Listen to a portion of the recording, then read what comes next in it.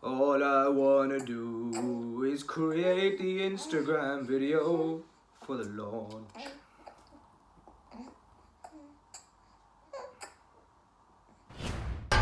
In 2020, we set out on our biggest challenge yet. After 2 big live events in 2019, we decided to attempt a nationwide UK tour. To give you context into how big of a task this was, our first live event was in front of 400 people. Our next one was around 800 people. But for this tour in 2020, we were looking to sell around 2,500 tickets combined across the 3 venues. The idea of these live events is to have a variety of different and inspiring elements, from inspirational keynotes by industry leaders to surprising audience members to fun and games on stage with FG regulars. This tour was going to be epic. And it's fair to say that we started feeling early on that we bit off a bit more than we could chew. From figuring out the logistics of travel, accommodation and hospitality, to coming up with new constant ideas to try and sell tickets, to the huge financial risk of putting on this tour. I'm currently signing the contracts for the Aldwych Theatre. But as we all know, none of us could have predicted what would have happened, and just a few short weeks before the tour, a worldwide pandemic meant putting a halt to everything. Over that time, there was a lot of panic, a lot of worry, and a lot of uncertainty at Freshly Grounded. This was our first major boundary as a business, and being such a small team meant trying to figure it all out as we went along. But out of that darkness came some amazing new ventures. Assalamu alaikum, my name is Yusuf, a professional chef and graduate from culinary school. Current events. This is current events. And yet, with all of this wonderful growth that you helped us make, there was still, over the past 2 years, one itch that we were yet to scratch. Okay, that's really not a nice image. Anyway, back to sounding dramatic. So now, after 2 years of waiting, the tour is back. That's right, in February and March of 2022, we'll be putting on a live Freshly Grounded show in Birmingham, Manchester, and finally our flagship show in London's Aldwych Theatre. And tickets are on sale now.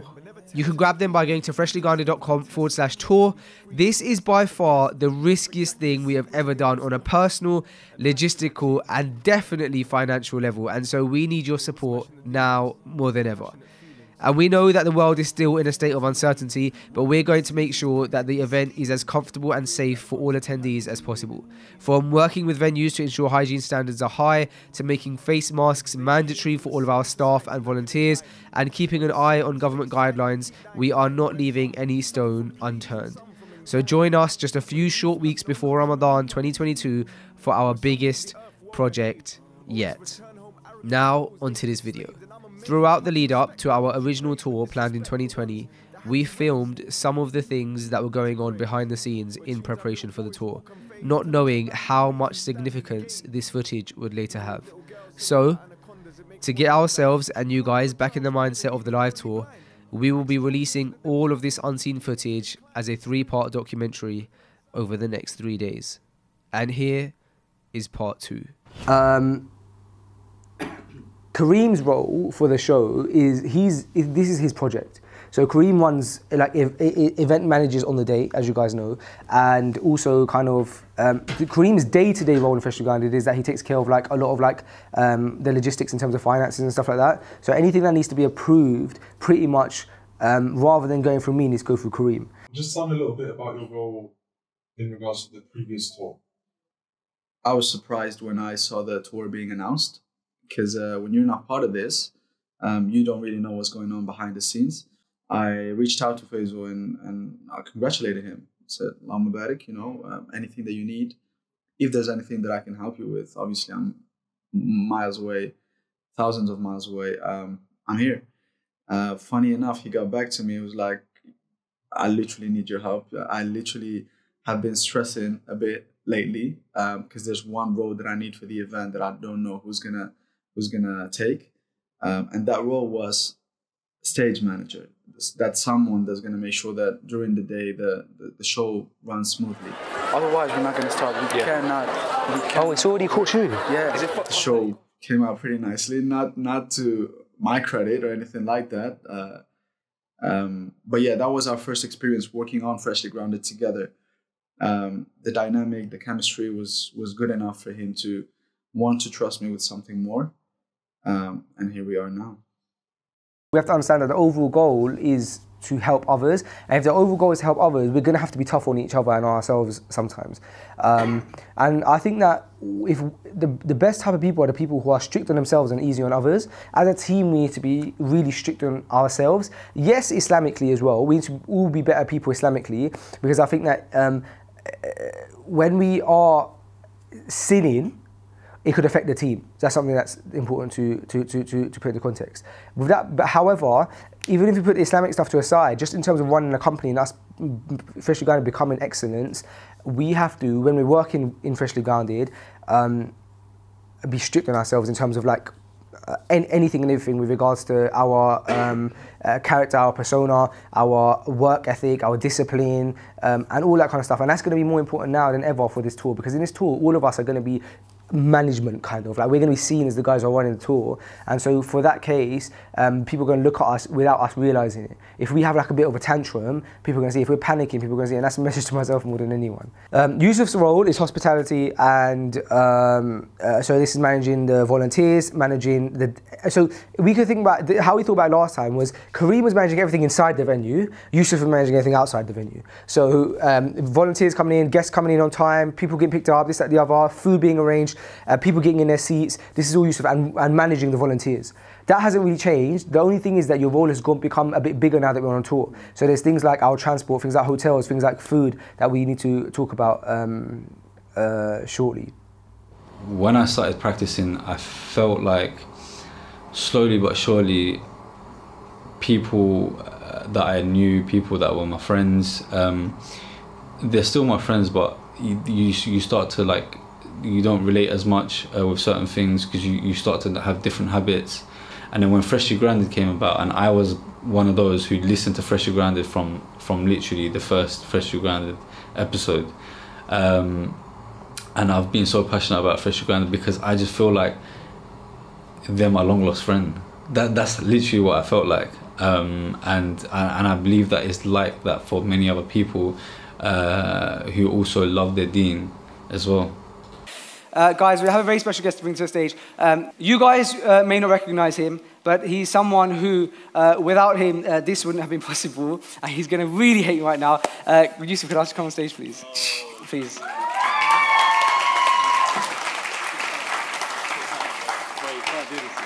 Just 2 seconds. Guys, Yusuf was one half of the team. Kareem's also managed Freshly Grounded today, so we had Yusuf and Kareem manage the event. Yusuf managed the first event we ever did, Freshly Grounded 100. He had no experience in managing it, and he managed to put on an amazing performance with the amazing team that we have here today as well. And this time round, I said to him, Yusuf, I'm planning to do another one, but the Aldwych only has September 22nd available. And he said to me, bro, that I can't do that day because it's my wedding the night before, and I'm flying out on my honeymoon on that day, on September 22nd. And so we agreed that we weren't doing it. We went on without him, and Yusuf then, maybe some weeks later, said, bro, I'm going to do the event. And he managed this event, guys. We were at his wedding last night, and he's going to leave with you guys now, and he's going to be in Bali tomorrow morning.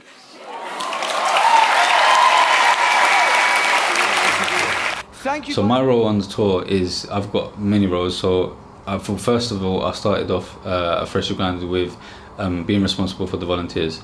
So that's my main role. So I'm responsible for the volunteers and everything that goes on the night, from going to the registration desk to people being seated, and also speakers in terms of the hospitality towards them. Have they got water? Have they got any like drinks that they need? Have they got any food that they need? Making sure that all the volunteers have their lunchtime, they have their food. But in this scenario is a bit different because we're on a UK tour. Everything is much bigger, so the scale is a lot bigger, and there's a lot more things that we need to take into consideration. Faisal's really busy, so I need to take the burden off him.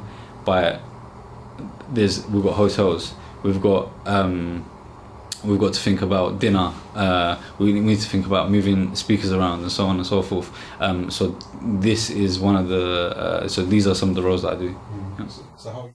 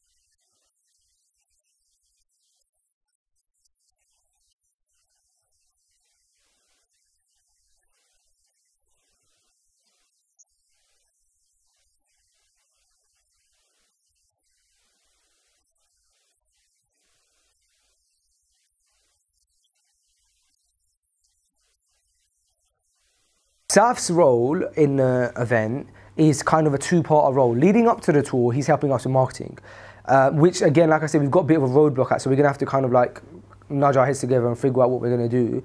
But on the day, he's gonna be the head brother. Yeah, so last time I wasn't involved in the marketing side of stuff, which obviously now I've got to take a different angle to things from. Last time, because I was just involved at a much more less committal level, I didn't really have much of an impact. Now, when you're involved in things like marketing, for example, you're quite responsible for things like ticket sales, making sure people are aware of the event. And that's a much bigger problem to have, especially at this point in where we're kind of at with the development of the actual event, this time being a tour of 3 cities rather than just one big event in London.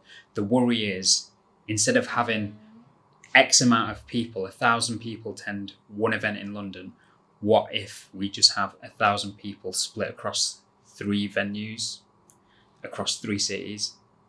And I think those kinds of challenges are things that we need to work out. Luckily, there's a really strong team behind it. And that's one of the things that we're currently working on now, making sure that we have enough people to fill every single venue across the whole tour. This is a form of entertainment where you gain knowledge, you gain inspiration, you gain entertainment, you have a good time, you have a laugh, you cry, because sometimes you hear someone's story and it's powerful. You can bring your missus, you can bring your boys, you can bring your girls. Everyone can have a good time and you're not sacrificing any of your morals. I think that those things don't exist, because either if you go to an event like that, either you go to an event where it's like Islamic lectures, which are great, but sometimes you don't want to, you just want to go and have like a relaxed evening where you don't necessarily, you want to kind of sit back. But then the alternate option is you have to give up a lot of your morals to go to something that's just pure entertainment. So where's the middle ground? That's the ground that we want to create.